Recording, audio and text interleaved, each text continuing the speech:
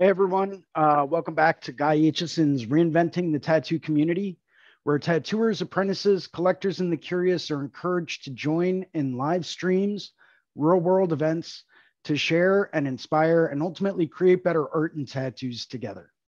We beam out nearly every day, and with your help, have evolved into a quality network of amazing live and on-demand tattoo and art shows that have all been receiving rave reviews.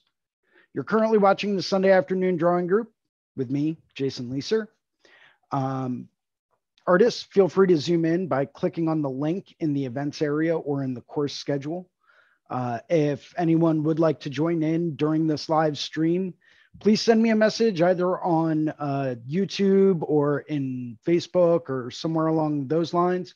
I'll be happy to send you the URL so that you can join us as well. You might be beaming in from YouTube or Facebook. Maybe you're listening to the podcast, but you can always get the latest event schedule and notifications at the official Reinventing the Tattoo community.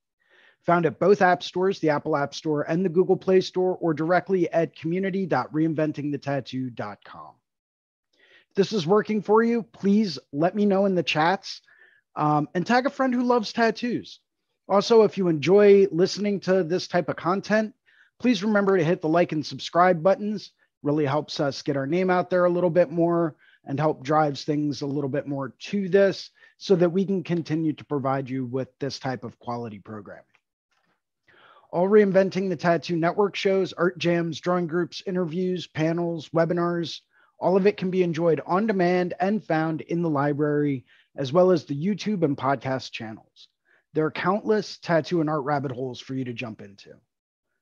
It's great for the front room of your studio or to entertain your clients as they're getting tattooed. In fact, we're beaming out 4 channels, 24 hours a day, 7 days a week, and you can find that at reinventing247.com. We always have some weekly staple shows we always encourage people to tune into, starting on Sundays at 1 p.m. with me, Jason Leeser. And that is followed on Monday mornings at 9 a.m. by the Early Bird Drawing Group with Kier, where we go through and discuss all types of different things, as well as, art stuff and tattoo stuff and, any manner of different things you can imagine, from philosophy and well-being to art. That's followed at 11 a.m. on Mondays with the Tattoo Weekly, hosted by Lauren Gregory, Gabe Ripley, and Jake Meeks of the Fireside Tattoo Network. It's always a great way to go through and catch up on what's happening in the tattoo industry, this past week. That is followed on Mondays at 9 p.m. with a subscriber exclusive with Guy Aitchison himself, only available for people that have a subscription to the Reinventing the Tattoo canon, where you get to jump into a live Zoom with Guy and work on artwork with him in real time. I've been doing it for a little over a year now, and you can definitely see a result in what I've been able to achieve and where my artwork started and where it's at today. Highly recommend people jumping into those live sessions. They're absolutely awesome. Tuesdays at 10 a.m. Eastern time, there's another live drawing group with Ricardo Sertivant, very good friend of mine, an extremely talented fine artist, and one hell of a tattooer as well. We go through and we discuss all different types of things that are philosophical and art related. He does some art drawing groups and art guides and walking people through different things dealing with fine art. Wednesdays at 12 noon, we have the Tattoo Now show with Gabe Ripley, where we go through and talk a little bit more about the business side of the tattoo industry, where, we start talking about, advertising and recruitment, hourly rates, things like that. Thursdays at 10 a.m., we have another subscriber exclusive with Kier, directly focused at fundamentals and basics. All skill levels are encouraged to attend. As we all know, every now and then we have to go back through and revisit some of our fundamentals, just so that we keep those fresh in our minds. Thursdays at 12 noon, we have the Tattoo Collecting Podcast with Fawn Baker and Jordan Ruckus. It's always great to hear different stories from different people around the world, chiming in and discussing some of the adventures they've had along their tattoo journey.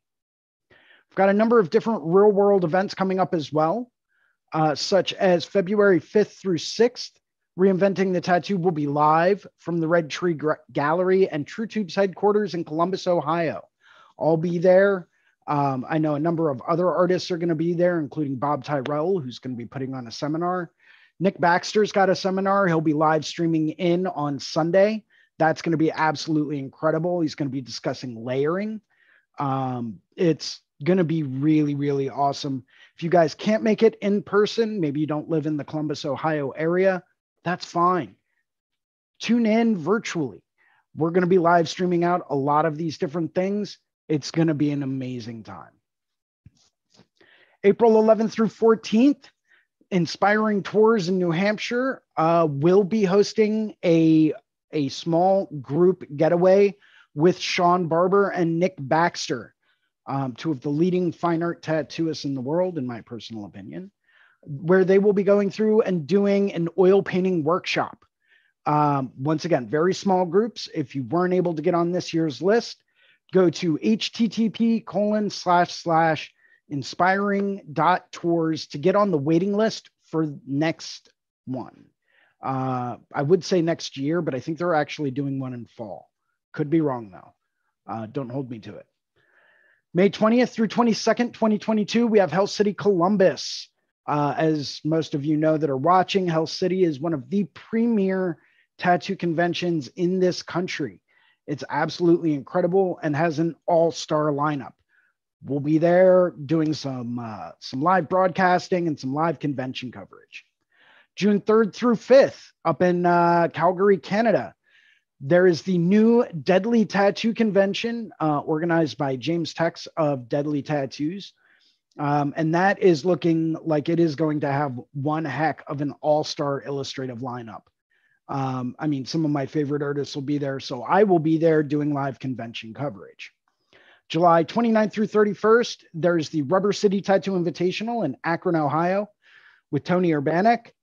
Most of you may know him from his awesome coil machines. Well, he took over the Rubber City Tattoo Invitational, and it's going to be epic. October 20th through 23rd, I believe we are going to be back up and running with the official Paradise Tattoo Gathering. That's the last thing I've heard. I could be wrong, but that was the last memo I got, so I'm going to announce it. Would like to actually go through and give a quick shout out and thank you to some of the people that make this happen. We'll start off with Interstate Inc. LA. Many of you may know Church from his awesome custom sneakers. His studio is actually seeking resident and guest artists. It's all clean and sober. If you are an artist in recovery, or if you're looking for a supporting studio, or maybe you know someone that needs one, reach out to them at Interstate Inc. LA on Instagram. Get in contact with them. It's a great group of guys, awesome people, and it's going to be an amazing environment. Next up, we have rawpigments.co. Hold on one second. There we go. Let me just switch that. Rawpigments.co, an ink company that's tapping into the source. I've started to utilize a lot of those. Love their color Sapphire. They also have another color called Chevelle. It's like one of the most beautiful reds I've ever used. Highly recommend them. I've started to incorporate a lot of them into my lineup. They are 100% acrylic free, heavy metal free, and vegan friendly. It's trying to get back to like the basics of like that old school powder that we were all used to seeing and all used to using way back when. It's starting to get back to that. You'll love it. I can guarantee it. It's got some of the most vivid colors you can imagine. Next, we have worldtattooevents.com, the largest, most comprehensive resource for tattoo events worldwide. They're constantly doing live updates to this site in order to keep everything up to date with everything being rescheduled and everything being postponed. You never know what's going to be actually going on and what's not going on. Stuff's getting canceled last minute. So the best way to stay up to date with it, worldtattooevents.com. Delize Pro, also known as Dermalize Pro in the rest of the world. Protect your art. If you're still using plastic wrap to wrap your tattoos, I think it's time to step your game up. This stuff is specifically designed to heal tattoos. Take a look at it. Delize Pro. Next, we have Tattoo Now, technology for tattooers. The leading edge in SEO and professional development for tattooers of all levels, and they're now accepting new clients. If you really want to start recruiting people that want to get the types of tattoos that you want to do, this is how you do it. They will help you get your name out there. They will help you attract the clients that you are looking for. You can't go wrong with Tattoo Now. And of course, the founder and inspiration behind Reinventing the Tattoo, Guy Aitchison. You can find him at guyaitchison.com and tattooeducation.com, where you can pick up a copy of his Biomech Encyclopedia. He's got a couple of, I'm not sure how many are left. They are selling pretty quickly, but he's got some custom coil machines that he hand built. Those are for sale. He also has some original oil paintings, some DVDs, and a whole bunch of other stuff as well. You can buy some limited edition prints. I mean, his stuff is absolutely incredible. Thank you, Guy, for everything. I wouldn't be on YouTube right now if it wasn't for you. So wanted to give you a big shout out and say thank you very much. Also would like to take a minute to go through and thank our affiliates, the Fireside Tattoo Network, hosted by Jake Meeks, where they won't teach you how to tattoo, but if you already know how to tattoo, they will teach you how to tattoo better. So go through, take a look at that. I don't think I've missed an episode since started listening to him years ago. Absolutely incredible information over there. And the Apprenticeship Diaries, hosted by Amy Nichols, a very good friend of mine, absolutely incredible tattooer. If you are looking to get your foot in the door and learn how to tattoo the right way, that's where you need to go for the information. They will discuss all different types of what makes a good apprenticeship, how to get an apprenticeship, what to expect in it, what are the good things and the bad things, and how can you go about really diving into this and learning in the best way possible. So take a look at that. That's the Apprenticeship Diaries with Amy Nichols. So yeah, please spread the word about our channel. We're trying to get some more new faces in here. If anyone is ever interested, please, by all means, shoot me a message. Send me a message either in the chats or the comments. And yeah, I'll be happy to send you the URL to join us live here on the Zoom.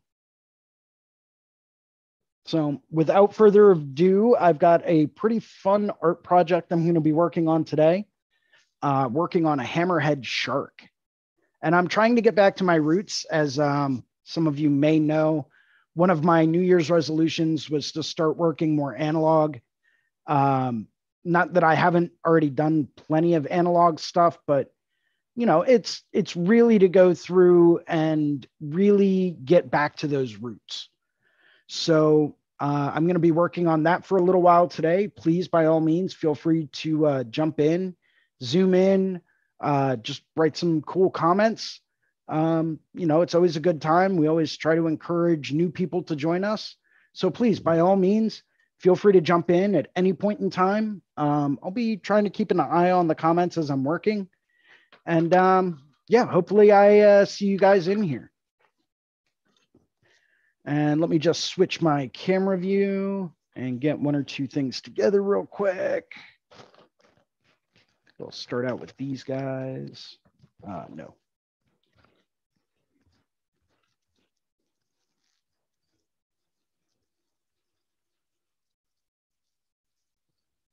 So for today, I'm going to be using a couple of cool things. These are Pentel Aqua pens, Aqua Wash pens. They're like brush pens that you fill up the handle with water. And you can use those to blend out from whatever you're using. Got like a little nylon brush tip that stays constantly damp because, as you can tell, you fill up the handle with water. I love using these. I've done entire paintings with these, and they come in a variety of sizes. Some are a little bit bigger than others. This one's a little bit bigger than the last one. And I'm also going to be using, also by Pentel, this is a gray wash brush pen. Pentel makes different types of pigment liners, pigment brushes, and stuff like that. And I fell in love with them years ago. And they actually have one that's a specific gray wash that's permanent. And I love this thing. So I usually like to go through and do a whole bunch of, like washy areas, just basically breaking down my values first, blocking that in where I want my darks, where I want my lights, so that way when I go to add color, it's already basically blocked in.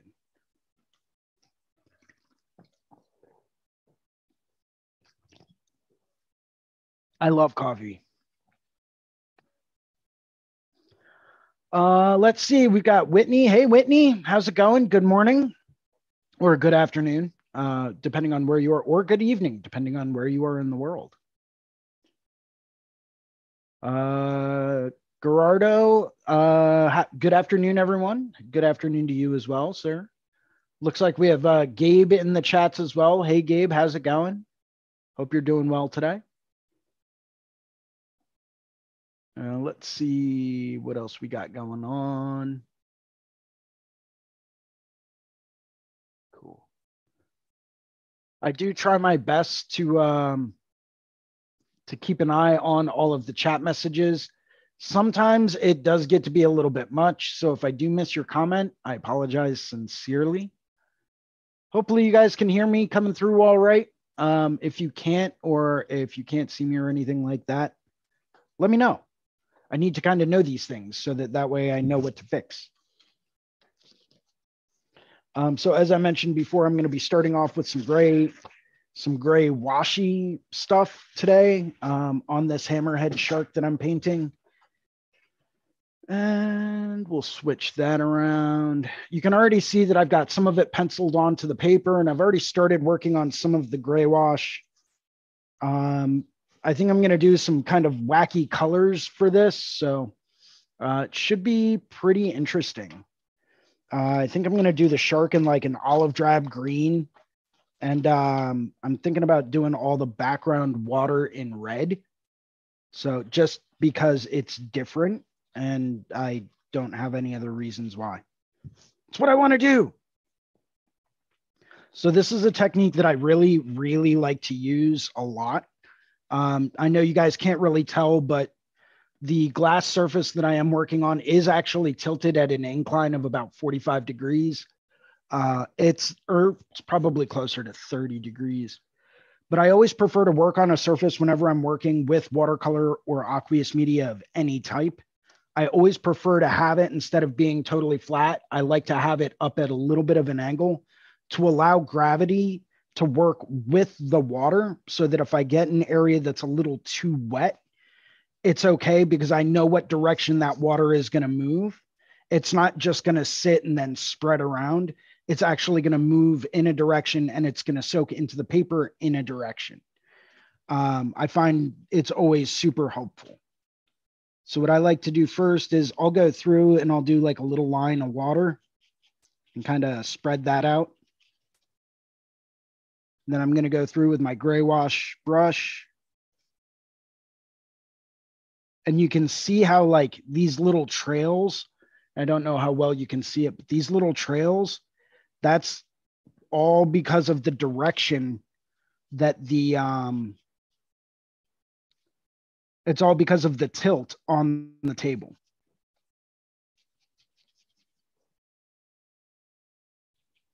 Because having just that little bit of gravity really makes all of the difference in the world. I have painted using watercolors and liquid acrylics and stuff like that on flat surfaces before. I'm not a big fan of it. just because you can't really control the movement as well as if it was a tilted surface.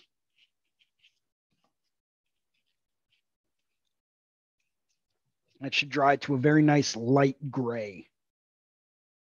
And we'll go over here. You'll probably notice that I haven't taped down my my paper at all or stabilized it in any way. And there's a reason why. And that's because I like to move my paper around as I'm working on it. I like to be able to rotate it just so that I can get to whatever parts and still have that kind of a downward movement because of the gravity and the angle of the table that I'm working on.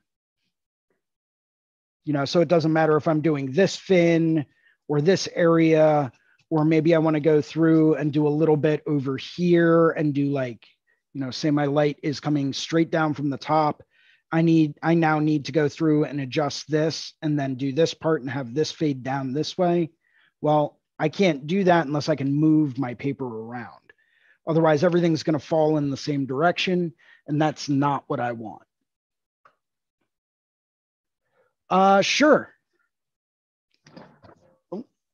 Gerardo, post up your Instagram, and I'll go through Instagram and I'll send you a DM with the link.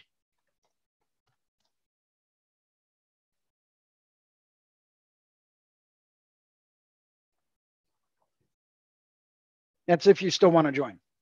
Sorry, I just saw that.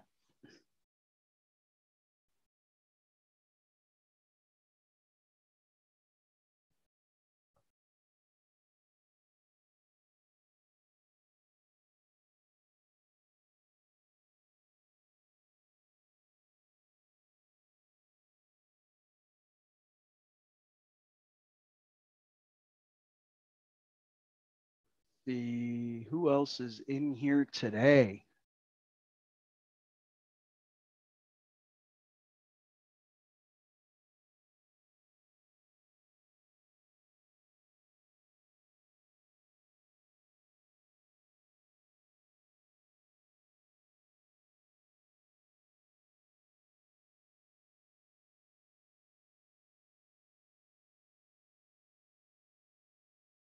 Okay. Sorry, guys, I'm running a little bit behind.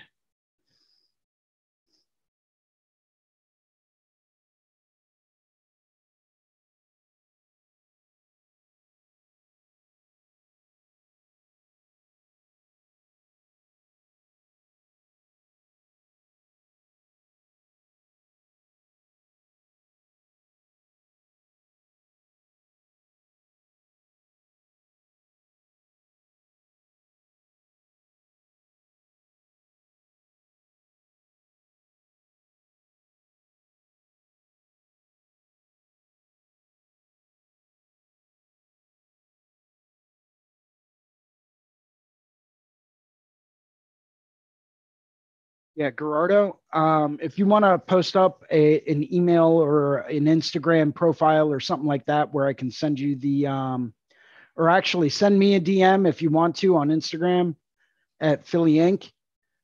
You'll notice it. It's posted like, let me see if I can, yeah, like right up here. You'll see that, and I'll move this to the side so that you can see it a little bit better. Shoot me a DM on Instagram if you want to, and I'll be happy to send you the link. I can't post it publicly though, because we've done that in the past and it just gets to be a mess.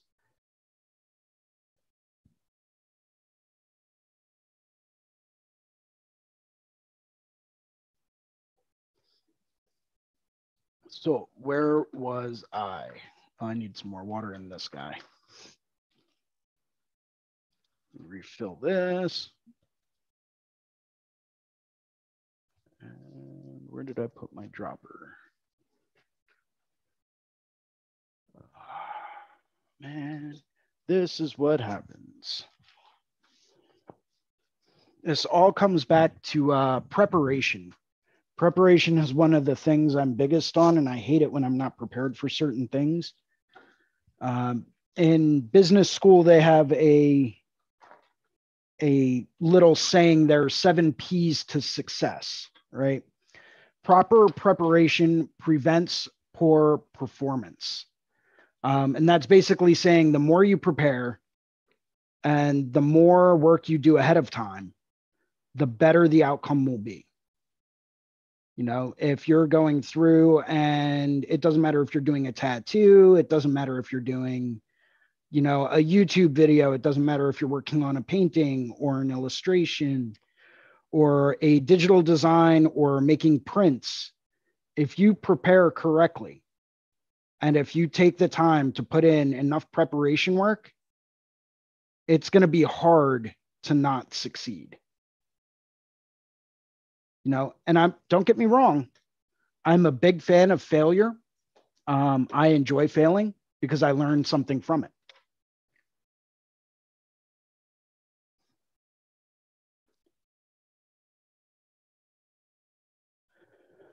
So where was I? So you can already start to see some of that layer drying up, which is pretty cool.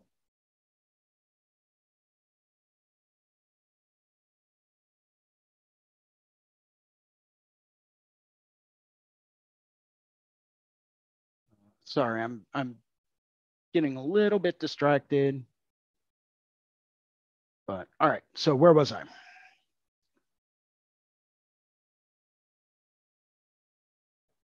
Cool. I don't know if this is still going strong or not, but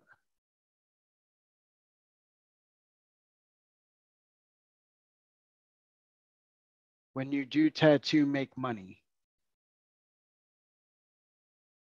Yeah. Yeah. I mean, that's the goal, right? Is to go through and make as much money as you can while you're doing tattoos. And I'm not saying be greedy, but, you know, get your money's worth out of it. You know, we are practitioners of an ancient form of art that does not come cheap. Granted, I see things very differently than a lot of people. But, you know, I am a firm believer that, you know, not everyone out there can do successful tattoos, you know, and thus those people that do successful tattoos that are really, really, truly awesome. Yeah, they're worth every penny. So why wouldn't I want to pay whatever an artist tells me I need to pay to get a piece done by them? And if I can't afford it, it's like, okay, cool. I can't get it done right now, but I'm going to go home and save my money, and then I'm going to get it done. You know, it's like anything else in life. If it's something you really want, you'll find a way to make it happen.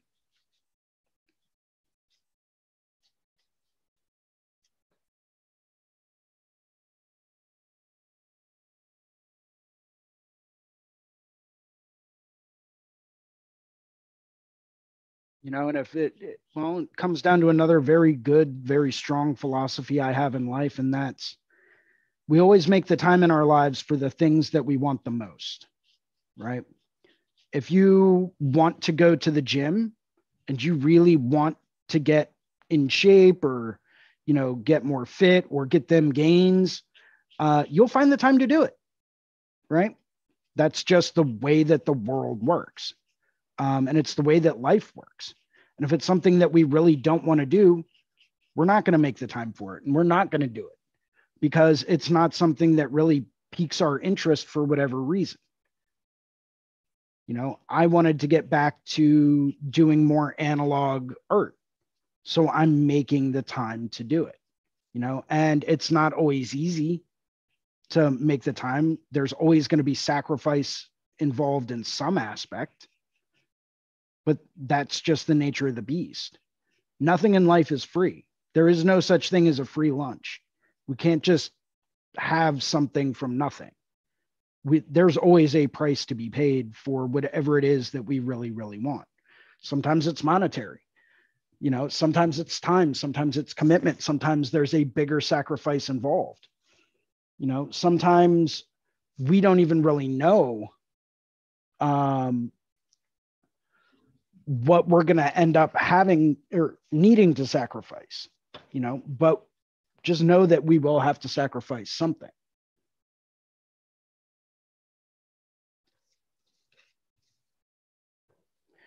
Now for these little guys, I might actually go in with a brush there. So I'm going to put my gray wash away and grab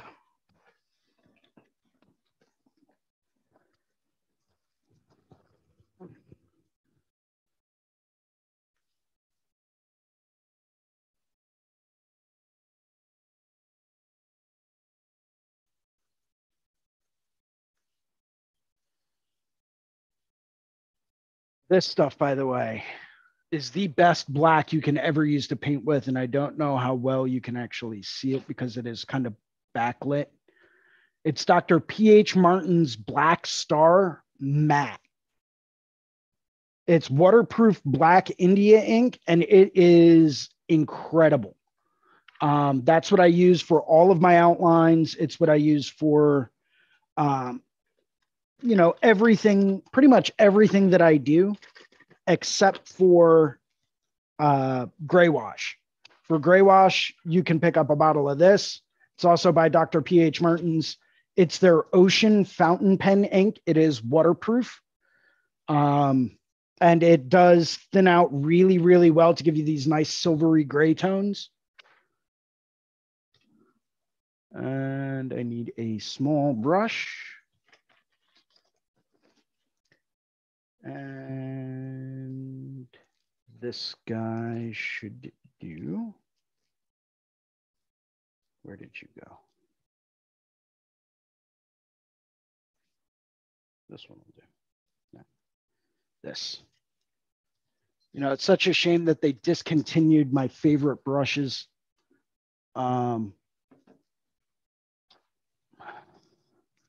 My favorite brushes are these. They're Royal and Langnickel Mini Majestics.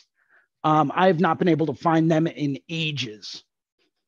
This is a number 4, and it's like my go-to multi-purpose Swiss Army knife of brushes.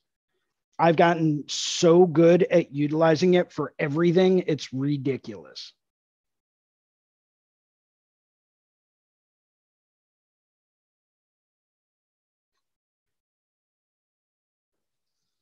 And as far as my setup goes,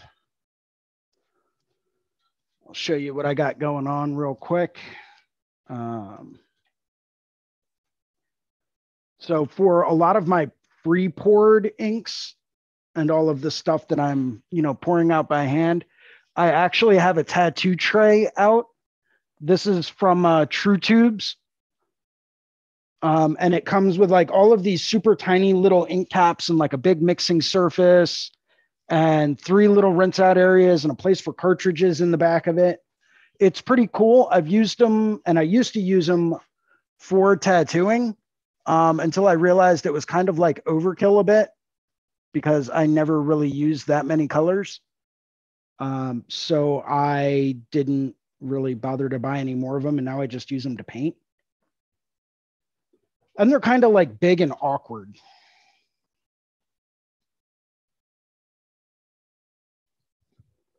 Not that I have an issue with that, but sometimes it's better to have something that's a little bit smaller. As far as just generalized footprint goes,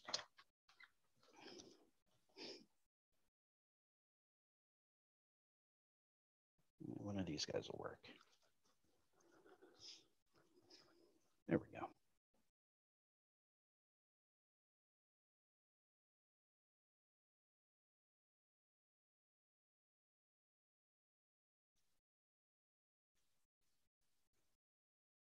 So once again, as far as like all of this gray wash is concerned, I'm going to go through, and I know that I want my gray wash to move in this direction to kind of show this part as being a part of the shadow gill.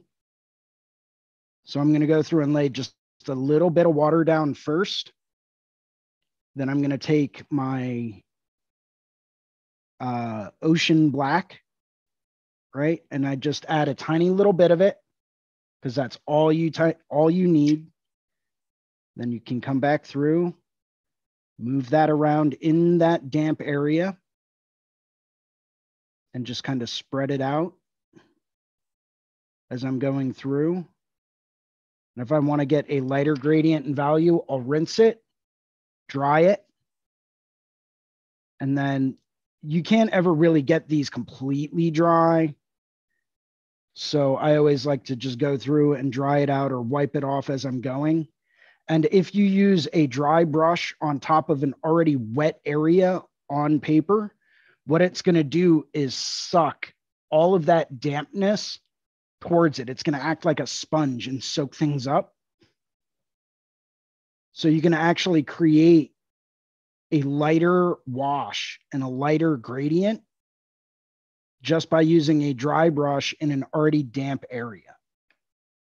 Now, some of you may wonder why I'm working with watercolors, why I'm working with like, you know, all of the like liquid acrylics and anything aqueous and translucent. It's because I find it's way more akin to actually tattooing than it is to anything else.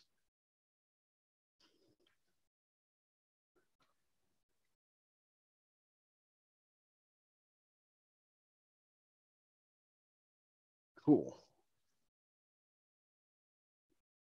Cool. And we may have someone else joining us today. So hopefully they jump in.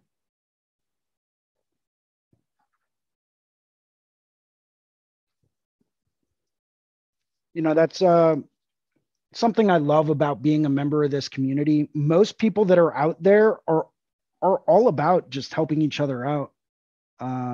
You know, other artists and stuff like that. Every now and then you get someone out there that's a bit of a prick, but you know, you don't really see too many of those anymore, because you know, it used to be a super secret industry where it's like, no, these are my secrets. No one can know them. You know, that's what makes me a better tattooer than everyone else. And it's like, yeah, right. Okay, sure. I'll just go and learn everything from someone else and I'll be better than you are pretty soon.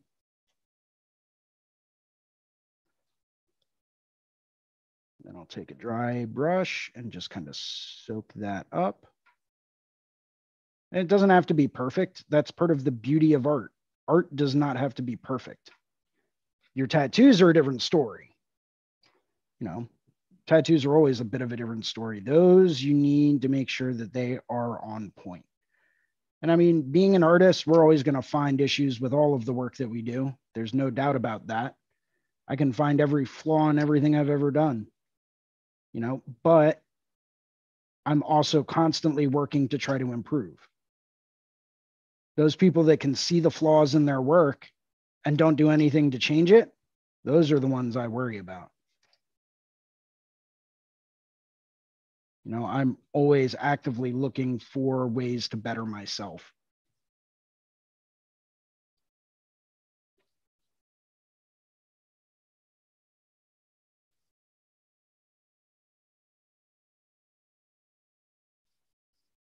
But yeah, I always find that working with like watercolor and liquid acrylic is way closer to working more as like an actual tattoo than anything else. You know, just simply because of the way that you can layer and you have to preserve your light areas if you're painting with watercolor and liquid acrylics. Because if you don't preserve those light areas that you want to keep super white, there's no going back over top of it. I mean, you can with like acrylic paint, but that doesn't work in the tattoo industry. It's not like you're going to get a super vibrant white unless you leave an area for it.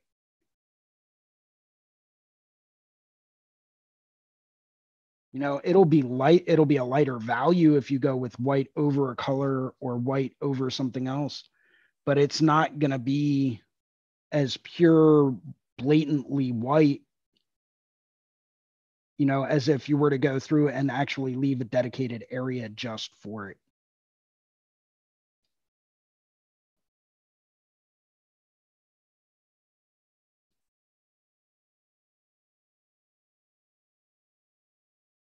Yeah, I'm just building up these darker values for the gills.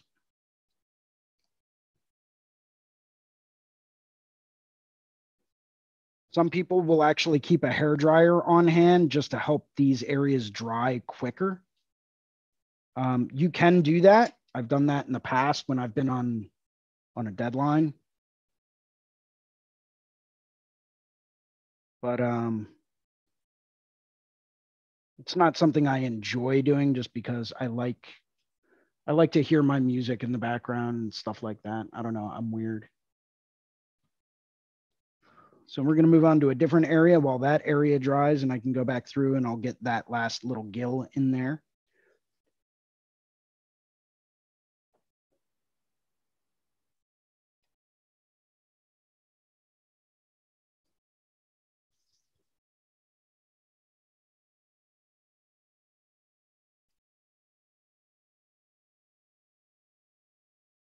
And we'll take our gray wash and give me a bigger, more broad tip on one of these water pens. So this is a big flat guy for doing large areas of wash. The only downside to working with free floating paper like I am is the fact that you will start to notice it warping after a while. And that's totally normal. It's not like, it's going to be detrimental or anything. You will notice it starting to warp. You'll start to notice those little ripples appearing in the actual surface of the paper itself. And that's totally normal. One way that you can get around that is by going through and actually using a piece of like particle board or MDF or, whatever, or plywood if you have plywood, or, whatever kind of like stable, easily manageable surface you can get your hands on. I'd stay away from things like aluminum because that just gets really tricky, and then you have to deal with rivets and stuff. But one thing I've done in the past is I've even used canvas stretcher bars to stretch out watercolor paper.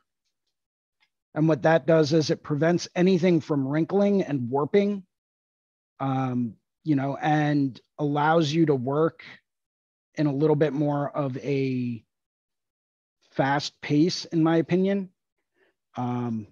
It's pretty interesting to do it that way too, because you have to soak the paper, staple it to the stretcher bars, and then as you're going through and letting it dry before you start painting, you'll notice it like actually shrinking to the point that it can actually tear the paper. If you're using a lighter weight paper, say like a 90-pound cold press or something like that, something a little bit more on the lower and less expensive end, you'll actually start to see tears where those staples go in. And that it can tear the edges of the paper. As long as you staple it far enough in from the edge, it's not going to be too much of an issue.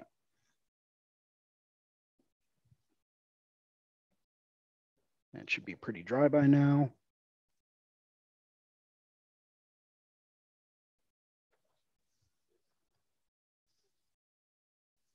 I thought I had a small little guy. No, that's large. Where are my smaller water pens?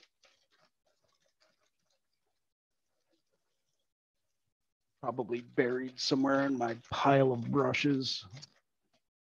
Oh well. The medium guy, that one's too big. That'll do. So now I'm going to go back through with these gills. I already did some dark. Now I'm just going to go through with the gray wash.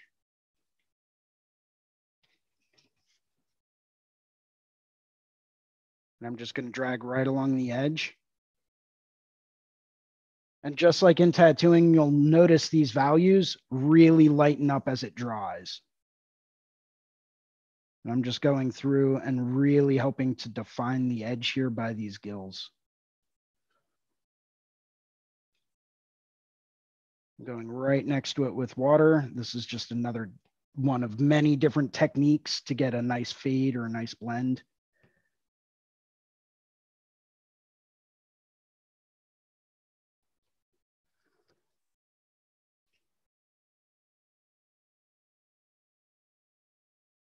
Just have to make sure that you're pretty on point with it. Otherwise, it's going to dry. The paint that you're putting down is going to dry too quickly, and then you won't be able to blend it out at all. But if you can get to it before it's completely dry, you're gravy.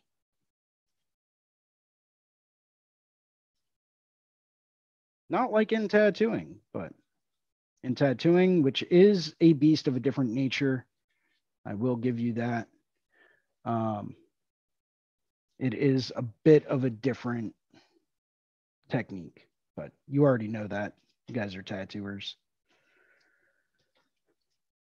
This part's going to be a little tricky, but let's go through.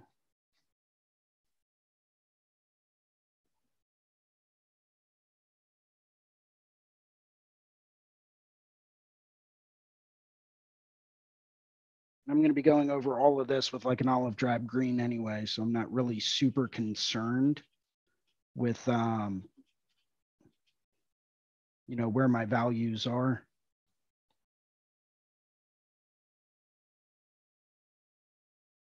You know, this is basically just blocking in for me so that I can get a better idea of where I want certain values to be.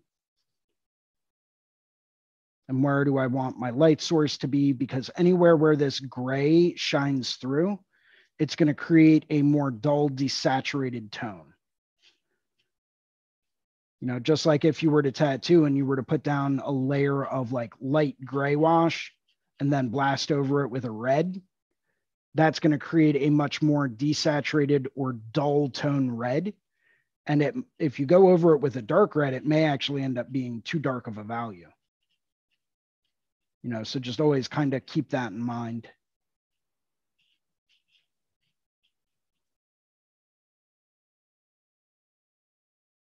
This gets water first. One thing I used to do when I started out painting flash and stuff like that is I used to take a blob of yellow and dilute it a bit so that it was pretty light before I ever started painting. And I would just drop it right in the middle of the page. And the reason why is because after I did that, I stopped really caring if everything was perfect. And I just started to keep things more loose. And I stopped worrying about, is this area 100% perfect? It didn't have to be 100% perfect because technically I had already ruined everything. You know, by dropping that yellow in there, I knew it wasn't going to be perfect from the get-go. So I just wanted to have fun with it.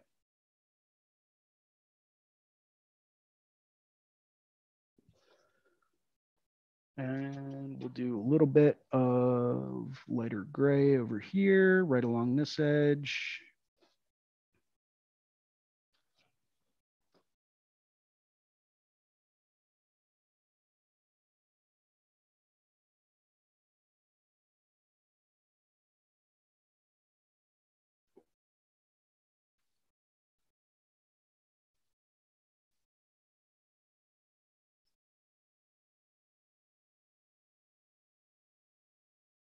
By the way, I don't know if anyone out there that's watching saw it, but BJ Betts actually released his own brand of cartridges. If any of you out there have used them, let me know how they are. I'm considering picking up a couple of boxes of them. And I'm sure they're awesome because, you know, BJ Betts is the man and he's got his name on it, so they better be awesome, you know. He's got some pretty high standards. But if you have used them, let me know what you think. I'm pretty used to Black Claw and Cheyenne. I've also used a whole lot of the Good Guy Supply Supreme cartridges. Love those. Absolutely love those. They've got just the right amount of solder on them so that they're not too stiff and they're not too floppy. And they've got great ink flow. And that's something I'm like super critical about. Cool. We'll go through. I'm going to hit this top fin real quick. And then I'm going to break out some colors and I'm going to start coloring it in.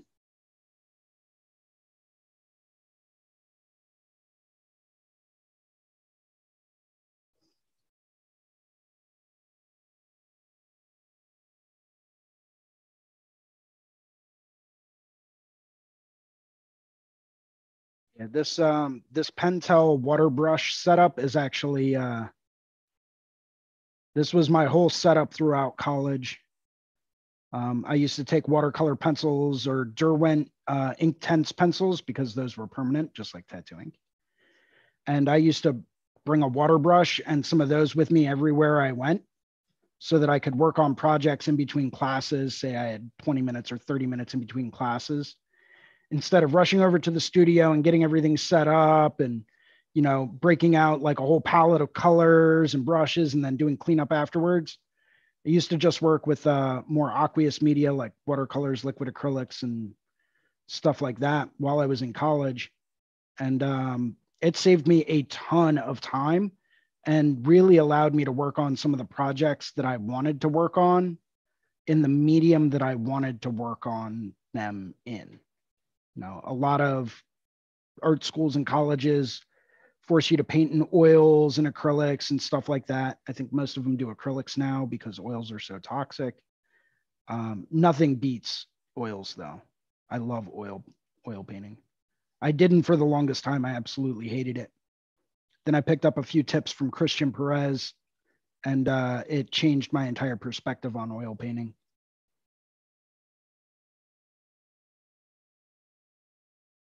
So, yeah. Cool. We'll let that dry. I think I want to do just a hair more in this area.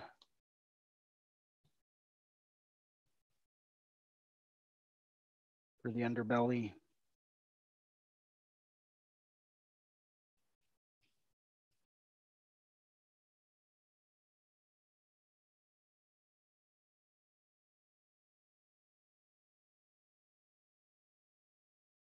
So you guys can still see this all right.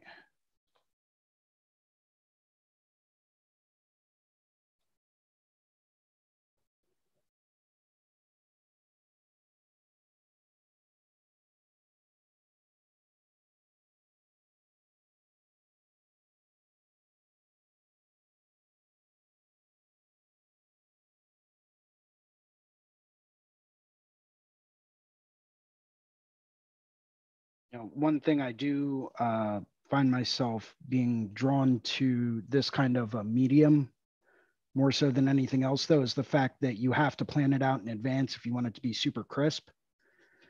There are a lot of people out there that use a very loose kind of watercolor style, and that's pretty awesome. I like the more technical illustrations, though. That's just something I've always been drawn to. You know, brush control and planning and perspective and all that stuff. I really, really just find myself drawn to that kind of stuff. And so I always try to work with the aqueous media in that kind of a way. I'll go through and plan things out. And yeah, it takes a little bit of the spontaneity out of it, but you know, once again, that's something I'm more drawn to is a lot more of the technical stuff.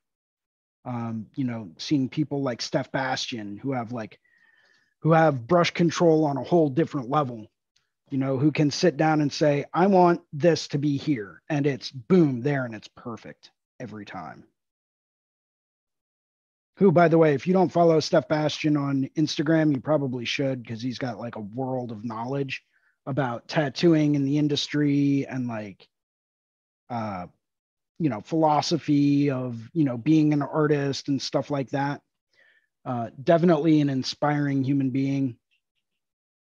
I think he actually runs the Tattoo Tales podcast, where he goes through and interviews different people. I'd love to get him on here one day and interview him. I'm not sure where he's living right now or what the time difference is, but definitely an inspiring human being.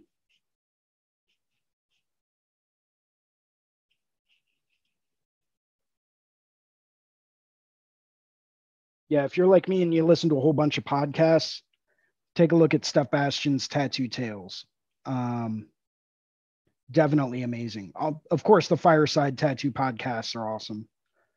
Um, I think Steph Bastian is taking it a bit further and looking at it at a bit more of a philosophical perspective, and really looking at what needs to be addressed in this industry as far as, not just technical aspects, but like, what does it mean to be a tattoo artist in this day and age?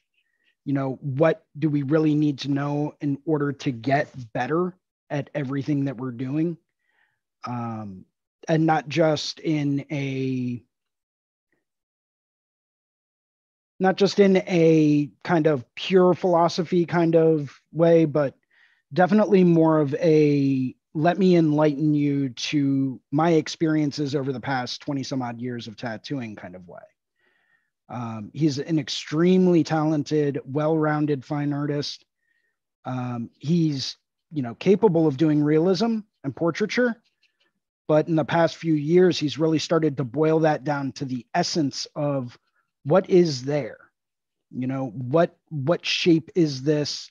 How can I extract the essence of, say, a hammerhead without actually drawing or painting a realistic hammerhead? How can I get it across in a different way? And that brings up a whole bunch of different challenges.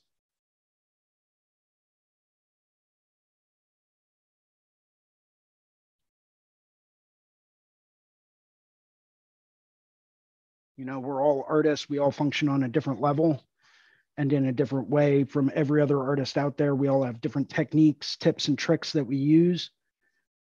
I always recommend everyone to go out there and gain as much knowledge from as many different artists as you possibly can. Go get tattooed by everyone that you've ever wanted to get tattooed by, even if it takes you 20 years to save up for it.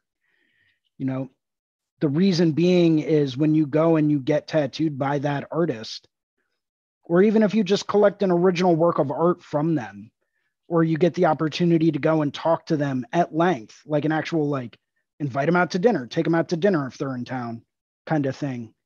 You will learn so much by just doing that and talking their ear off and asking them all of the questions you've ever had. Like, how do you like your machines to run? Do you like them a little bit softer, or do you like them to have a real nice, hard, punchy hit?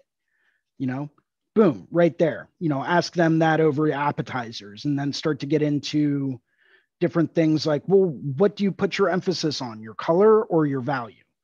Do you try to put, tons and tons and tons of black in it, as like a base layer and then go over it with color? Or are you mixing black in with it as you're going?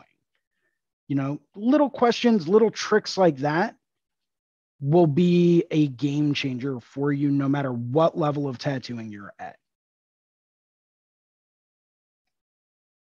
And I say that in reference to tattooing just because this is a tattoo show and you guys are here to learn about tattooing. At least I assume you are, based on the title of this and the channel that it's on.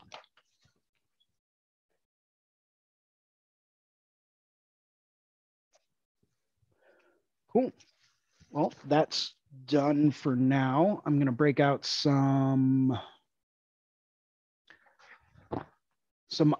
OD green olive drabs and go through and start working on this shark and start blasting some color into it, because why not? It's been about an hour, technically more like 45 minutes with the intro.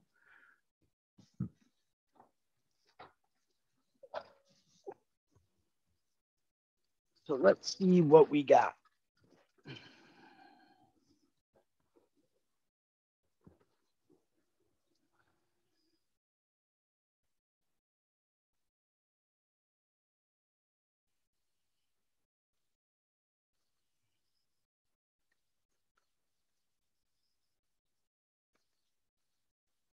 It's still green around here somewhere. Brilliant green. Might just make it. Yeah, that'll do.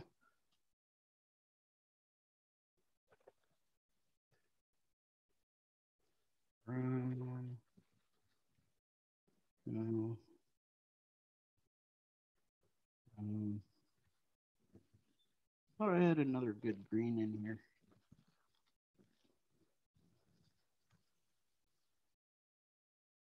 Umber. That's a new color. I like that color. I'll mix some of that in there. And I don't think I have another sepia, yellow, brilliant green. Nope. Viridian, teal, turquoise, carbon black. I love carbon black. And this is a emerald raw sienna. Warm yellow.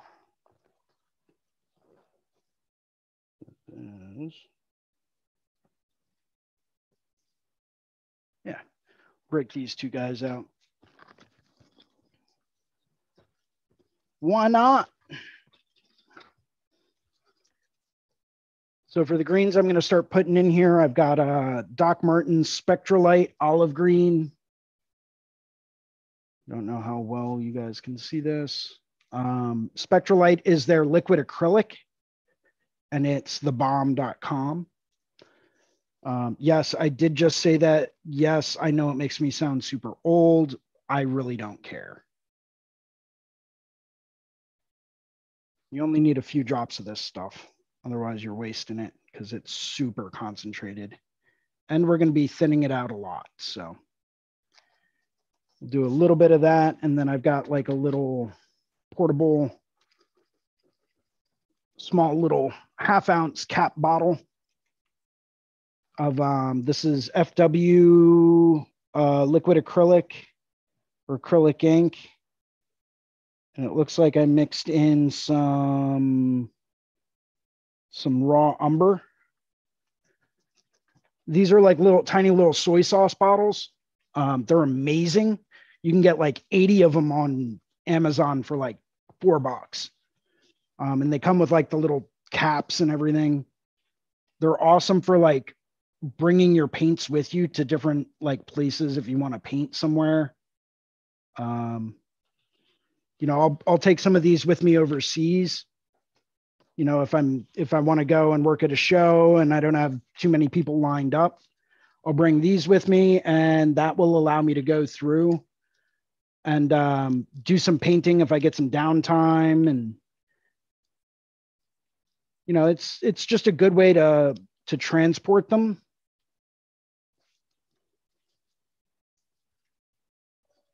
Do I have a large flat wash brush? Probably somewhere that I can't find right now. That'll do. Actually, what am I doing?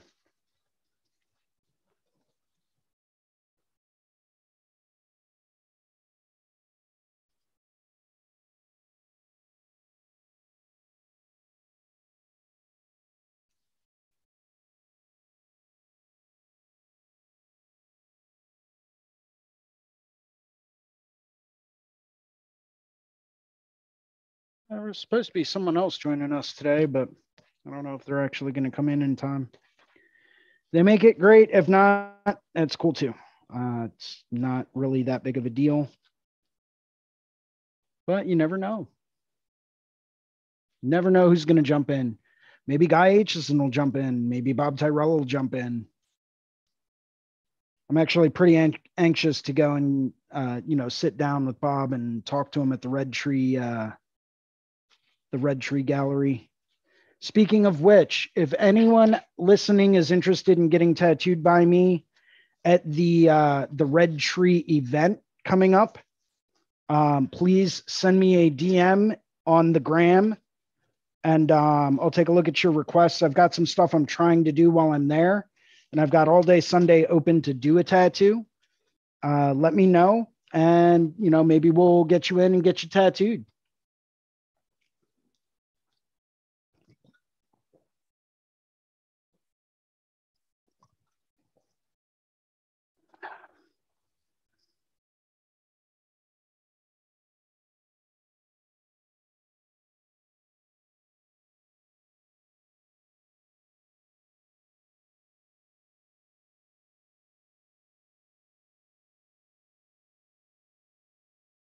I figure I'll give it another 30 minutes or so.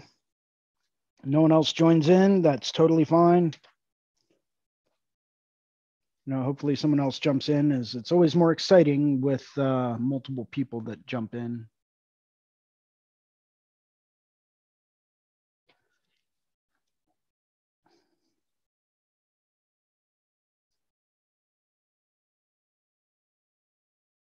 Once again, I'm just wetting the area in advance to go through and help control where my paint is going to go. And if I find I have a little too much water in one area, I'm going to soak some of it up with a drier brush, a drier spot on the brush.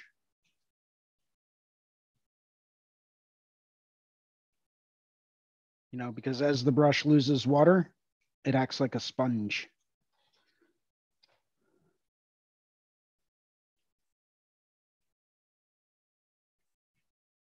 I don't know if this area was completely dry just yet, but whatever. It's just a demo. It gives it character.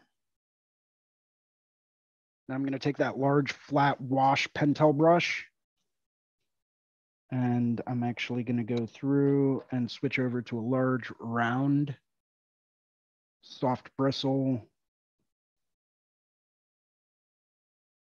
And we're going to go right along the edge of where I wet the paper previously.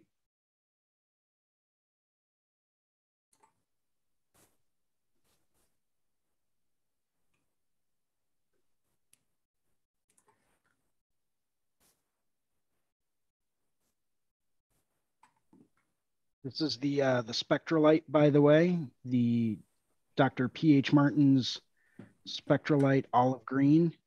You can tell it's got a very yellowish tint to it. And that is totally okay, because I'm probably going to end up doing multiple layers.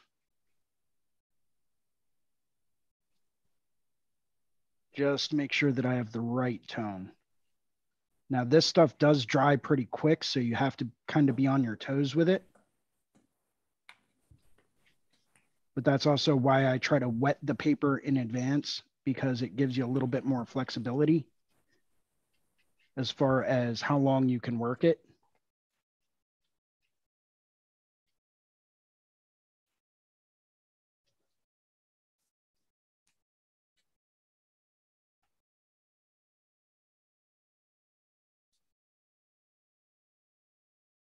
And at this point in time, we're basically just moving paint around the paper.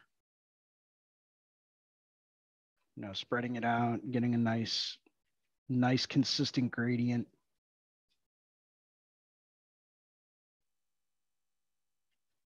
And I am an absolute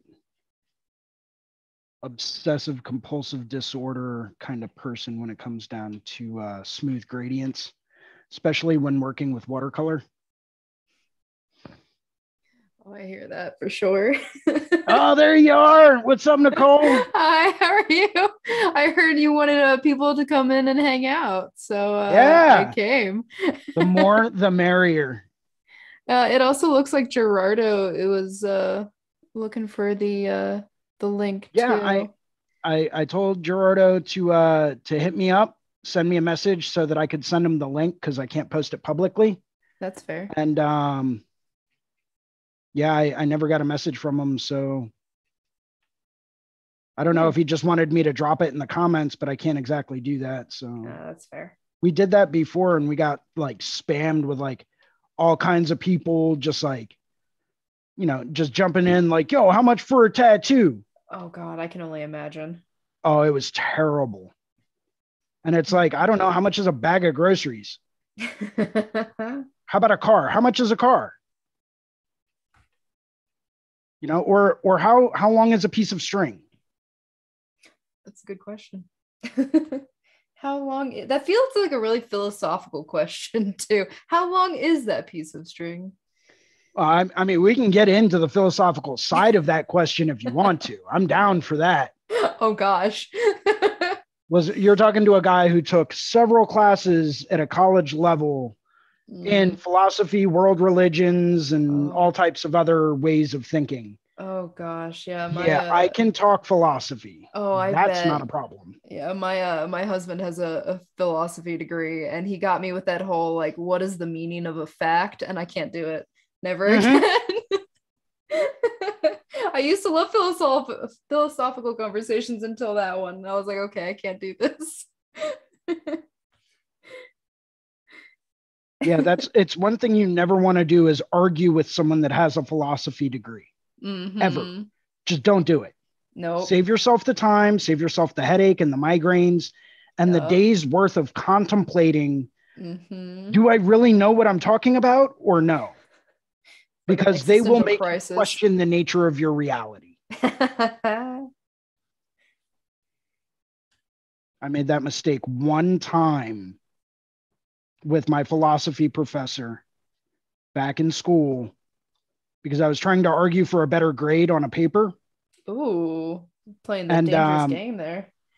And he's like, I'll be more than happy to give you a better grade, but you need to defend why you should get a better grade. And it ended up taking most of the class for me to sit down and basically talk him into being like, okay, no, that's a pretty decent reason. But he made me go through all of the steps of philosophical argument, identifying the base premise and the warrant behind the premise.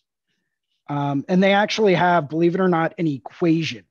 Philosophers have an equation that they follow for their arguments.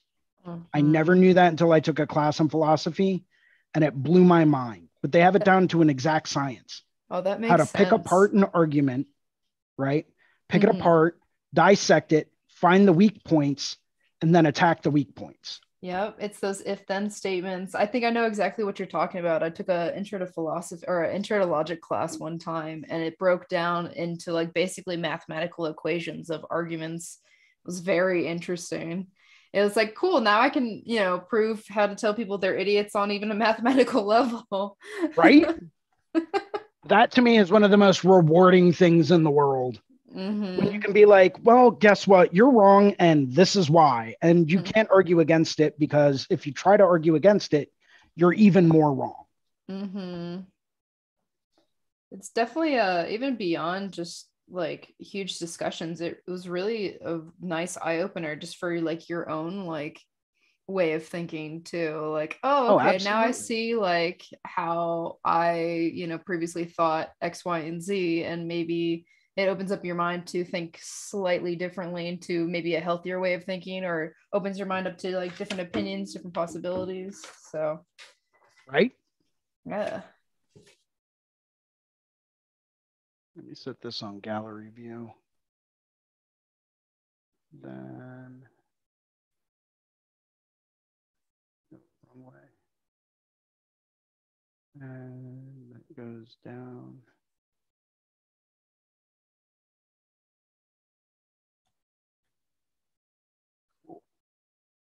Yay. Thank you. That's better.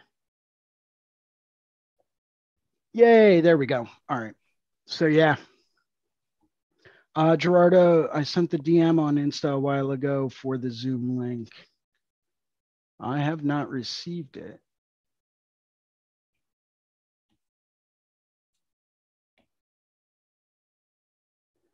And I don't see any requests. Weird. Huh. Sorry, Gerardo. I have no idea, man. Are you sure you sent it to the right account? It should be at Philly Inc. Let's see. We'll do this at. I'm responding to you now. Yeah, check the comments, Gerardo. It's at Philly Inc. on Instagram. And yes, this is ink. This is Doc Martens Spectralite. It's their liquid acrylic ink. It's not their radiant watercolors, which is what a lot of people think. Those, yes, they are super bright. However, coming from experience, they are not light fast, which means those colors will fade quickly. And it sucks when you have something that you spent a whole bunch of time working on and you go to look at it, you know, a few months later and you're like, wow, that is nowhere near as bright as it once was. What happened? You know, it just gets very, very disappointing after a while.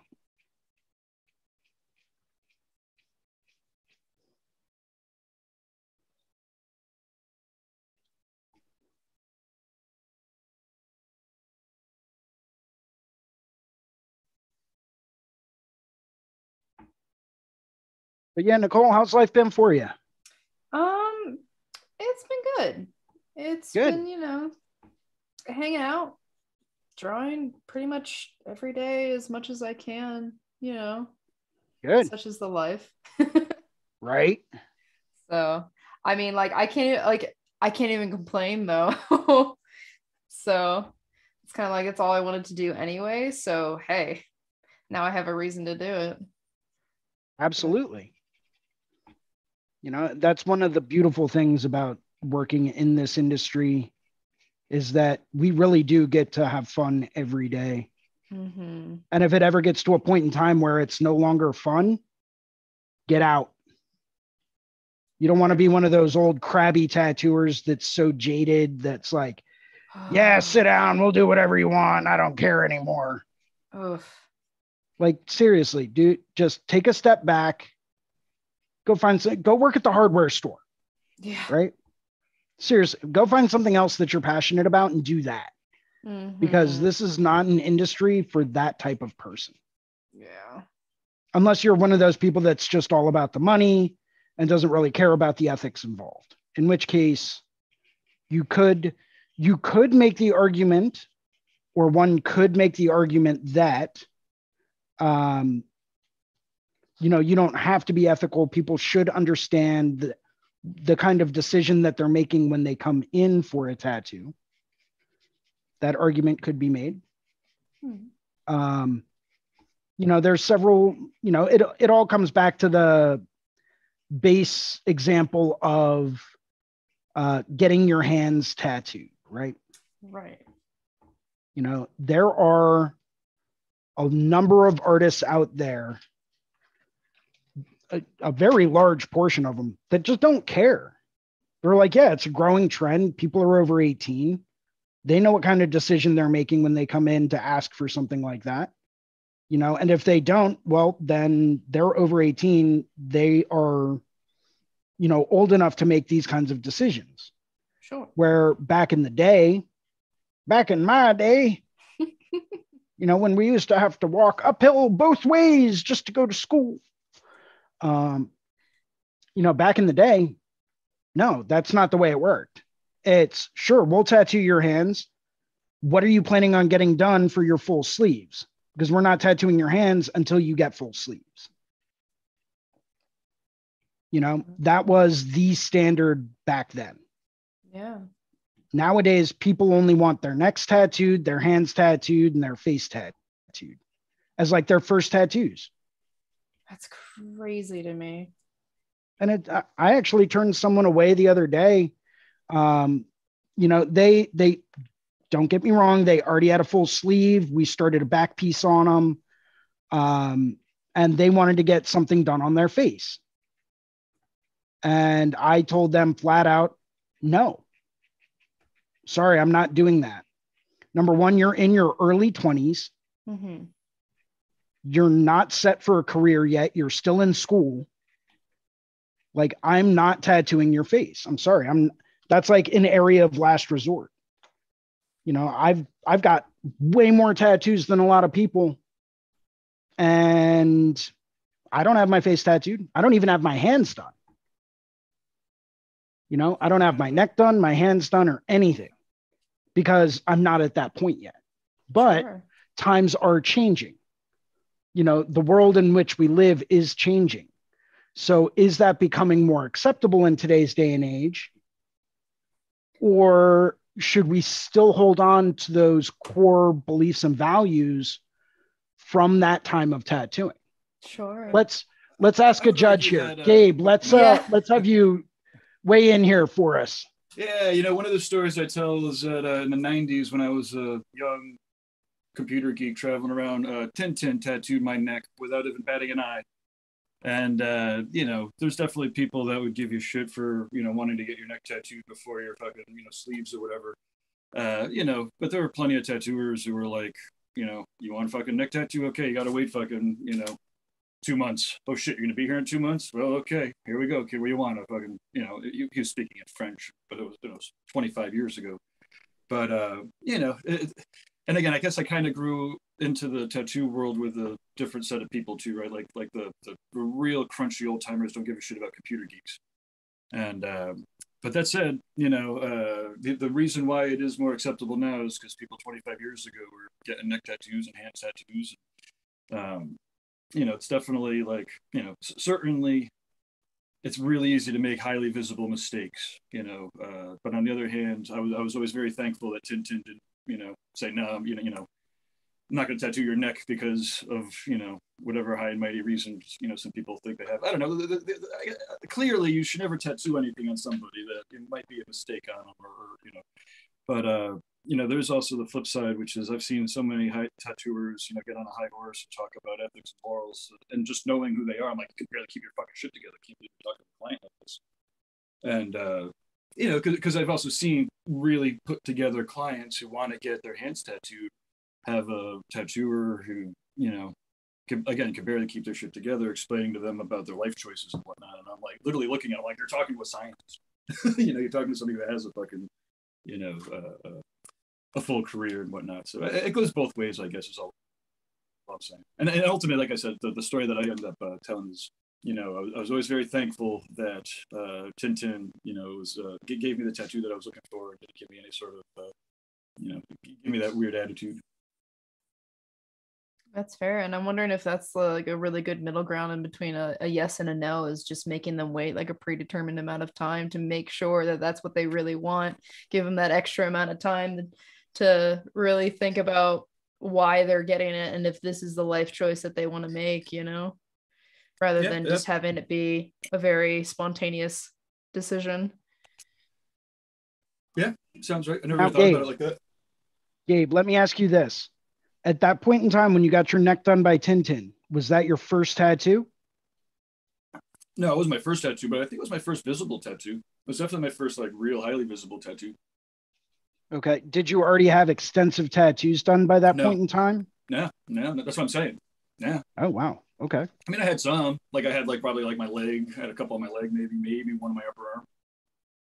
Okay. But like you weren't. I didn't really have any. I mean, I looked like I was fucking 21 years old, fucking, you know, hippie, barefoot tourist in fucking, you know, Paris.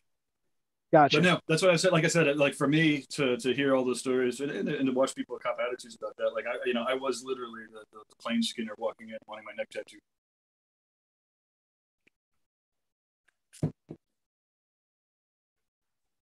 You know, I'm definitely one of those people that I'm still trying to get my life together without a question. Ask anyone that knows me.